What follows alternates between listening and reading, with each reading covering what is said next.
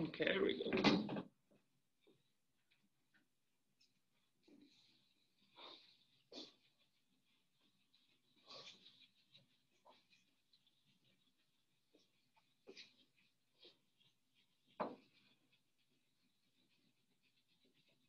All right. So now let's talk about moments. Okay. So if you have another situation like before, let's say we have some massive object here. Here's our X, here's our Y. We can chop this object up into partitions about the X, partitions about the Y. And what we're really partitioning,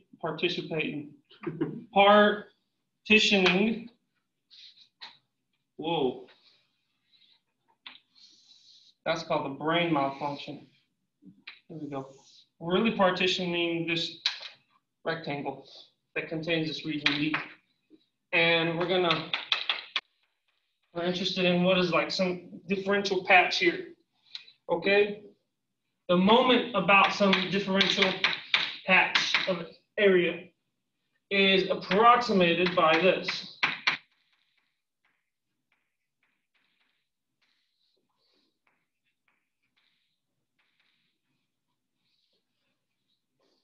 Okay, so then the moment about x-axis is equal to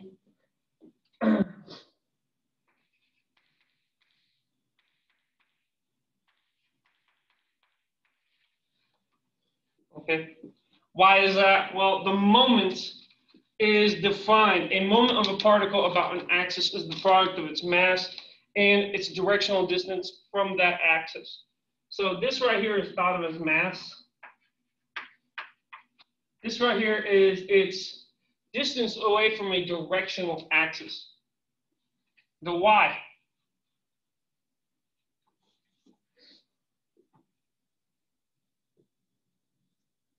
Okay.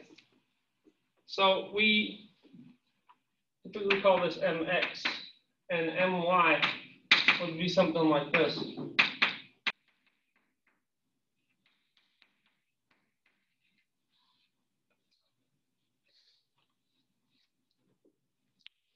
Okay, but really, I'll actually write what one of these equals. It's the limit as m and n approach infinity of the sum of when I is equal to 1 to m, I is equal to j equals 1 to n of some yij star rho of xij star y of ij star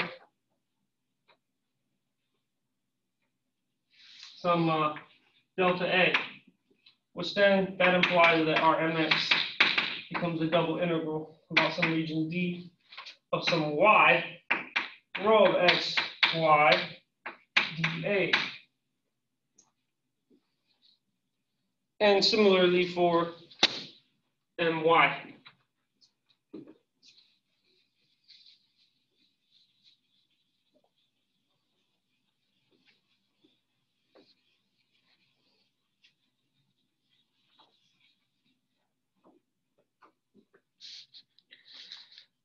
Not only that, but we can use double integrals to calculate centers of mass.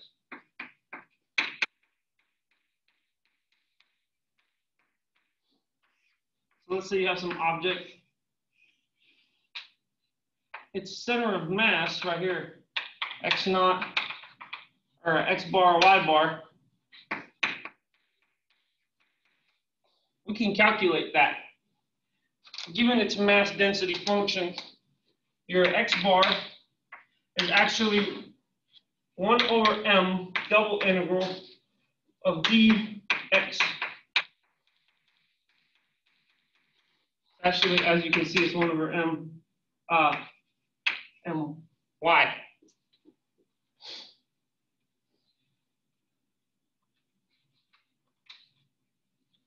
And similarly, y bar will be 1 over m mx. So let's do it. Let's find the center of mass.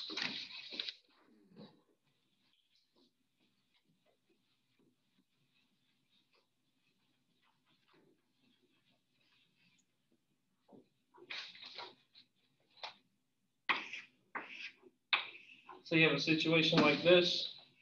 This is at 1, 0. This is at 0, 2. I want to find this region right here, and this is our D.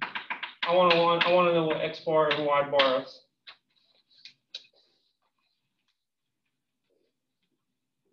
And we're given a rho, a mass density function.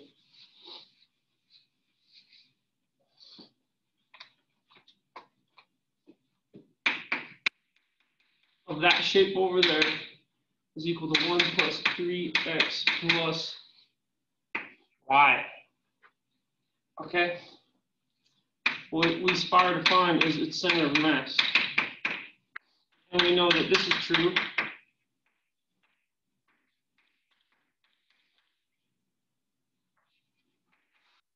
So what the things we need to find is mass and the moments of inertia about the x and y. How can we find mass? Well, mass is the area of this region, because this function is a density function. And when we integrate a density, we get a mass, because what ends up happening is density is mass or volume. And when we integrate it, it's like we're multiplying times the volume to get a mass. Okay, which equals an m, which is going to equal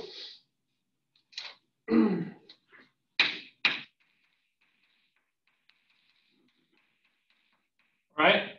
And so this is then going to equal our integral. So what is this equation here? It's a line with negative slope, -2 slope, and its y-intercept is +2, right? So that's its equation for that one. So we can integrate from bottom to top, like so. And that's about the y. So let's break this down and say that this is the integral from y is equal to 0 to y is equal to that function, 2 minus 2x of our equation 1 plus 3x plus y dy dx. Where does x range from? Ranges from 0 to 1. Bam. Okay, so I'm not going to do the steps anymore. That takes some time. So what happens is when we integrate with respect to y and evaluate,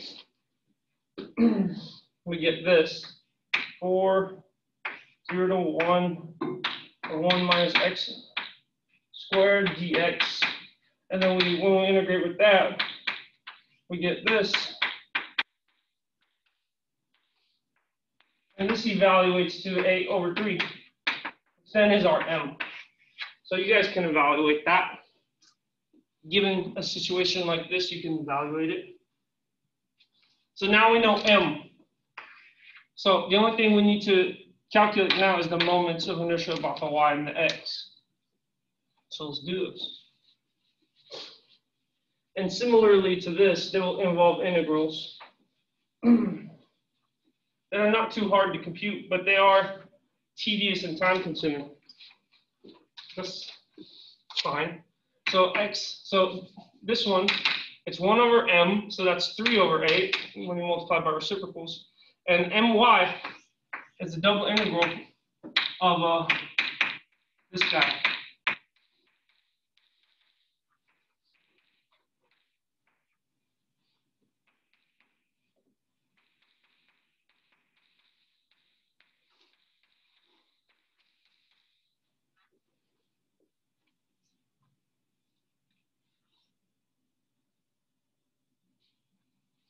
And then we want this 0 to 1. Same limits 0 to 2 minus 2x. Okay. So then what does this evaluate to? Once we're done with this integral, this evaluates to 3/8.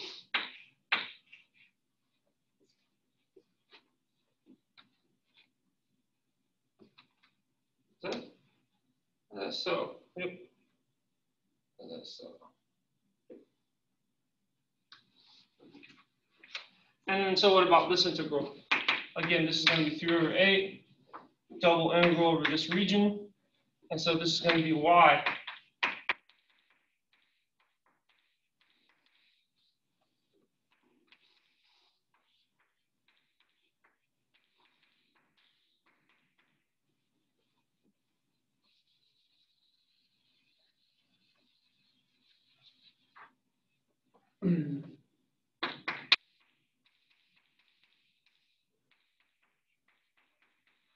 And this evaluates to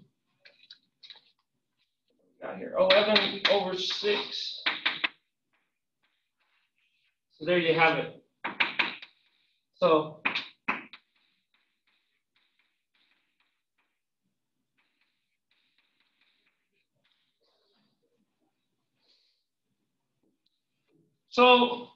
on your next exam, just know how to compute these integrals. This is the kind of thing that I might provide formulas for. I don't want you to necessarily memorize these. Just know how, I want to see if you can compute those integrals. That's what I really want to see. Speaking about formulas in the exam, did you guys feel like you needed some formulas? Or did you feel like you got all the formulas that needed to be there? I feel like there was like one or two that could have been on there? Okay. I'll keep that in mind for the next one.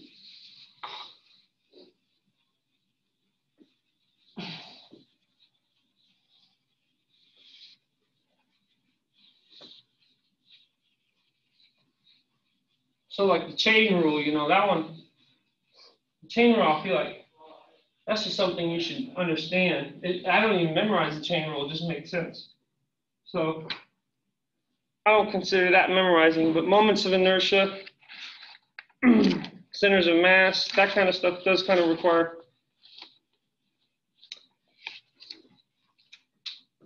Okay. So let's talk about moments of inertia.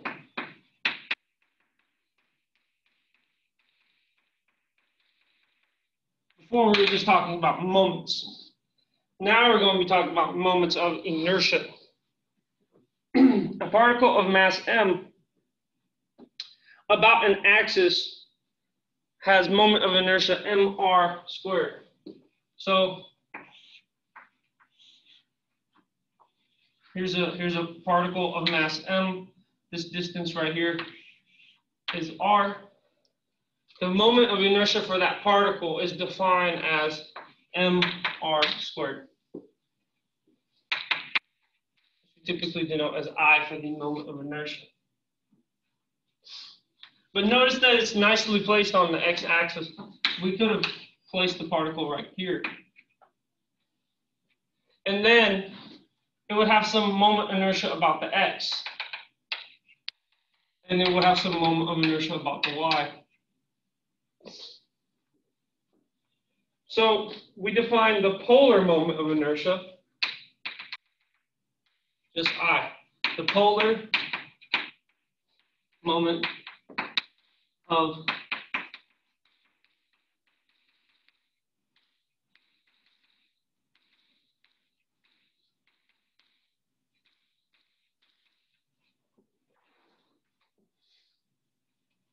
you just add up the two. It's kind of similar to how a complex number z is equal to a plus bi, where this would have been a, this would have been b, this is the im. It's analogous to that. But it's not the same thing. But I mean, it's analogous to it. That's why I reference it. So I'll just write Ix. Ix can be defined as the limit as m and n approach infinity of I equals 1 to m, j equals 1 to n. Interestingly enough, yij star squared rho xij star yij star delta A. There's a lot of like scatterbrain stuff in this section. And so for me to derive everything would take a really long time. So I'm just kind of having to say, here it is, moving on, here it is, moving on. Okay, and clearly this becomes an integral about some region D.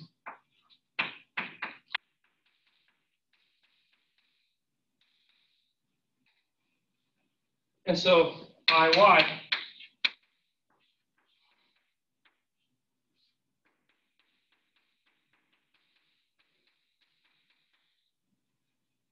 and so I is just add these two together.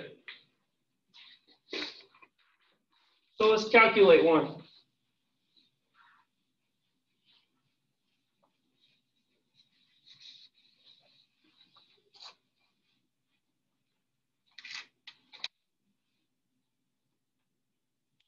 So let's say, oh, yeah, okay.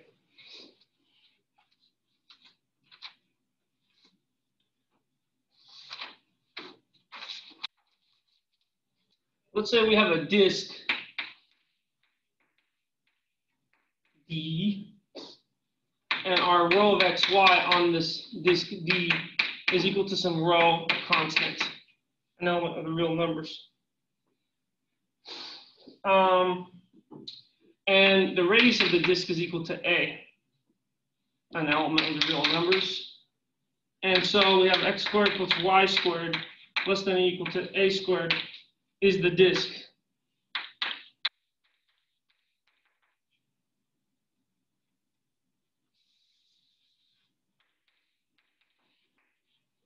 And it's that region D that we integrate over. Notice that in polar coordinates, which this is begging us to utilize polar coordinates, and our R ranges from being at A to 0. Notice that polar coordinates, it's called polar coordinates because it's like you get a pole and you sweep out any possible situations with that. And the surface, yeah, it is. That's why I think, it truly seems like that's why it's called polar coordinates. You get a pole, the end of the pole has some paint on it. You smear out everything in all possible trajectories, and it will create some shape. In 3 dimensions, it usually creates some type of circle. In 2 dimensions, it's going to create that's a circle. I'm at sphere in 3. In 2, it creates a circle. This is as opposed to cylindrical coordinates, right? And this is why polar coordinates is typically utilized in trigonometry, because it's correlating to a circle. So notice that when you add these two integrals together, it's the same thing as this.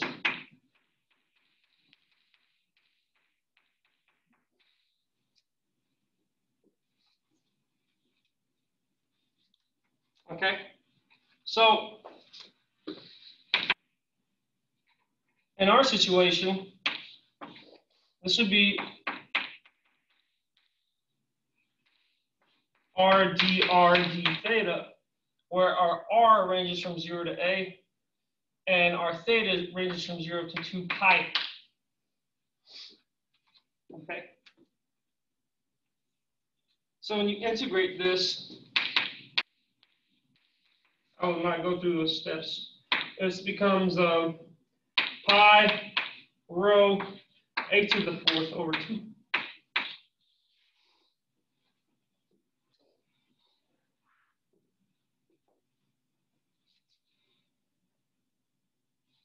Okay, so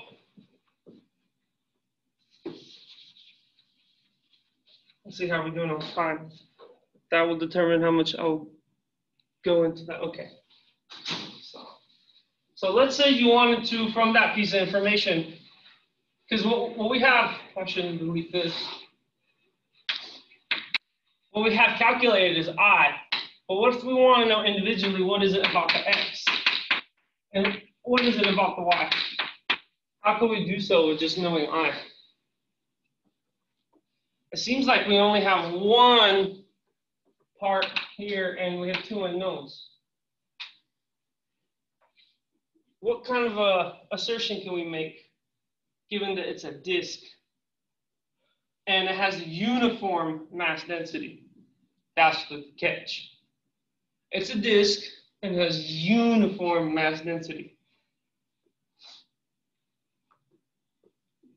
What can we say about IX and IY? How are they related, if you will?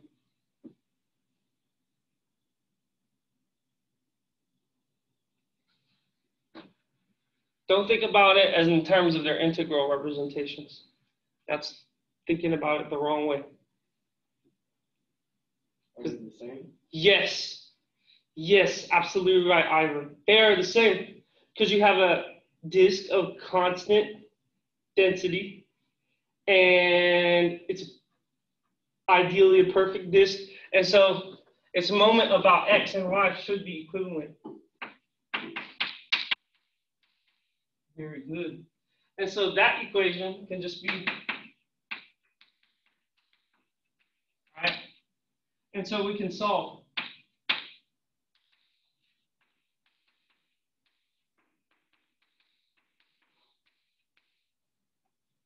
So dividing this by half.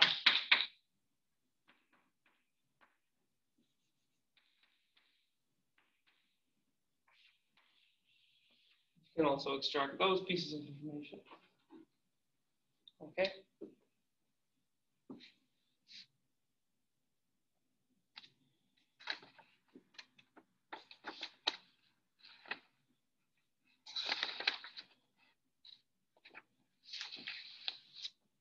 Last but not least, let's talk about some probability.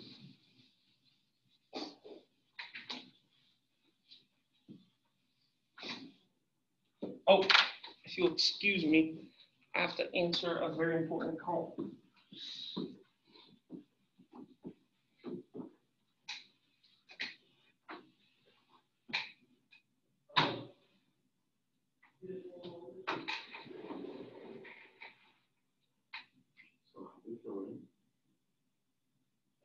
Making sense.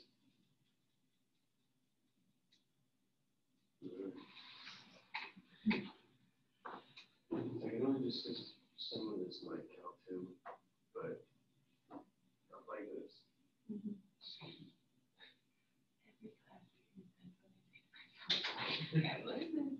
Just not like this. Yeah.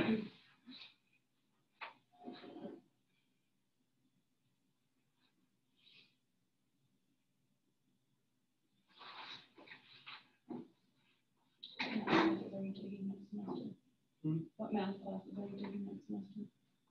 Complex variables and I think problem stat, which I'm not looking forward to because it's going to be boring. But and what about you?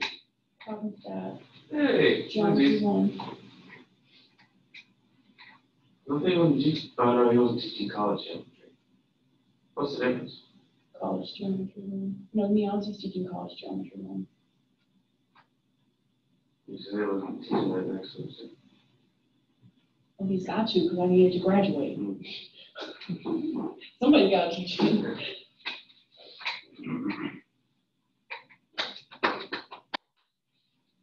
I'm ready to get out of here.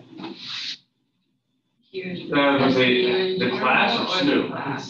I'm ready to graduate. When do you graduate? May of 2022. It wasn't for student teaching, and the only thing they want you to do while you're student teaching is student teaching. I could graduate like a semester early, but student teaching is 10 hours. And so you could put like 7 hours with that, right? But they don't want you to do that. So I'm kind of like stuck taking a 10-hour semester for no earthly reason. Yeah, is that even call for you as full time? Supposedly, but I don't really think it does. Yeah. It had to be like They might let it just because it's student teaching and that's the way they do it. Yeah. But 10 hours doesn't get you. Because next semester I'm in 16 hours. And the semester after that, I'm in like 9, so I need just some random class, and the next semester I'm in 10. So if I could rearrange my classes to fit, like I could graduate a semester early, but it just won't. See, next semester's gonna be end up. Good Lord, it's contagious. It's gonna end up being really nice as opposed to this semester. This semester is bloody awful, especially on Thursdays. Like I wake up and I just don't start class till like 8 at night usually. Yeah. Like and I have like no time for lunch or supper or anything until then. Yeah, I had a semester like that as well. Yeah, it's fun. But next semester, since I got a lot of the stuff out of the way early, I think what I'm gonna end up having is really not that many hours. I was gonna say, you could probably graduate early if you came in with a lot of credit already. Maybe. I don't know. I didn't really have much credit with physics because I hadn't calculus beforehand. Yeah. See, the next semester is really nice. I don't think any day I have more than 3 classes. Yeah. Since I'm only rolled in 9 hours next fall, I only have 9 hours planned. Mm-hmm. I'm wondering if I should take physics or if I shouldn't. If I should just let my senior year just be chill. I mean, if you want, Like 9 hours chill. 12 hours chill. I was say I have 3 classes the entire week. No, 12 hours day. chill, but taking The whole week. That last 3 hours taking exploring leadership or something. Some cool You could take aqua cardio. There you go. Private piano lesson. Yeah. Oh, did you know they started selling eggnog already? What? At Walmart? Really? Yeah. Oh, Oh, that's what this is. it's not coffee. Actually, no. I bought 3 cartons of eggnog last night. I drink eggnog once a year, and right after we've decorated our Christmas trees. And then I never touch it again. Well, my family doesn't drink it. I found it from a friend of mine. And I was like, hot dang, that's some good stuff. Yeah, I like eggnog, but in very small portions. I don't want to drink that much of it. That would be my favorite. Those are rookie numbers. Can't get those numbers. I'll drink maybe a third of a cup every time, not very much at all. Because it's so rich. 4 ounces a year. Good night. Y'all make me feel bad. For Eggnog. Yeah. Why don't you guys just drink the egg? I would. Shots of egg. I would, but it's not arm day. Yeah. Sometimes I can eat a whole crate of eggs. Same. Especially if I scramble them. No, I mean just, You just drink it. yeah. Yeah. Do you? No, did you get used to it? Was it gross at first? Or? No, I don't just drink it like that. I'm just kidding. But what I do is I kind of put the eggs in boiling water. Well, wait here. Okay, so I put the eggs in water. You let it come up to boil, and then you stop it. You just take it off of the pot right as it's boiling. Then it's kind of cooked on the outside, but it's still very liquidy on the inside. So it's basically like a boiled egg without a solid yolk. Yes. It's halfway to a hard-boiled egg. Yeah, but not even, I wouldn't even say halfway. It's probably 1/6. I would say same, but on the inside. Yeah, and then you could just put some salt in there. It's really good. That sounds good. Lots of calories. I must say, you want to bring some for the next 8 a.m. class? They only taste good fresh. So I have to bring a stove. That's okay. Which I think the chemistry department has hot Yeah, plates. I must say the chemistry department, they have stuff. Yeah. Yeah. Right, yeah. Yeah, maybe for a final. Sure. Just remind me, okay? I will do it. I'll make it happen. But you got to remind me to do it. We could have asked for anything. Y'all are asking for 1/6. I don't need any donuts, ma'am. Yeah. I'm good. I'm Well- already stuffy. Well, okay. Let's just say one thing about probability before class is over.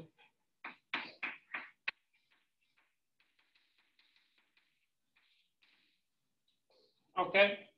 So I don't know if you guys have studied any probability theory, But if you're given a function, f of x, called it's called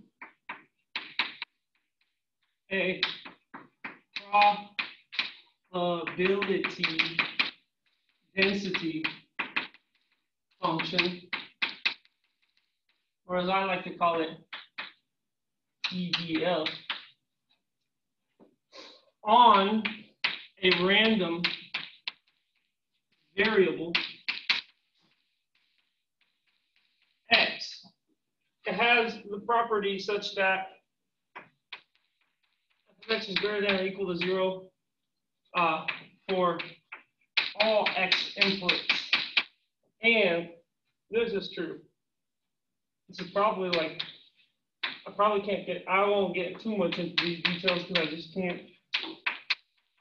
But this is true.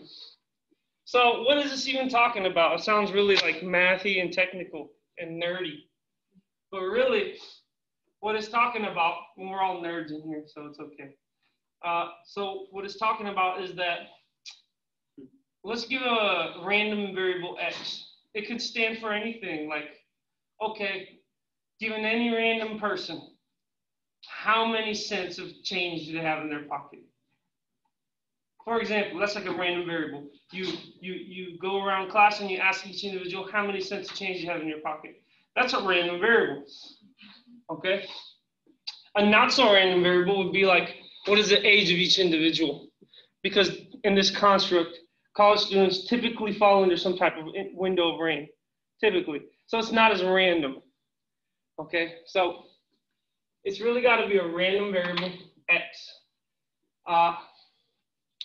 And your probability density function will create some type of shape like this, typically, depending on how it's distributed. And so if you take the integral from a to b, an integral measures the area under a curve, right? This is saying the integral from here to here is 1, right here. And furthermore, you can find the probability that the value of the random variable lies between outputs A and B. This would be equal to this.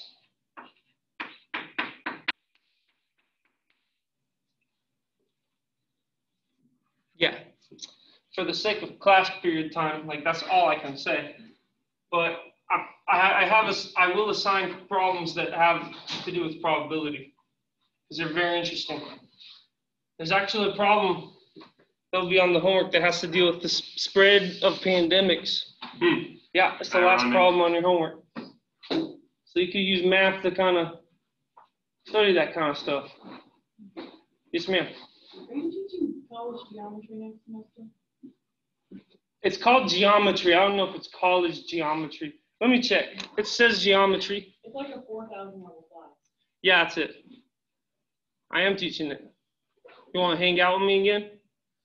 It's required. Oh, it's required. You're forced to hang out with me again. What I time? don't think it's going to be so bad, but yeah.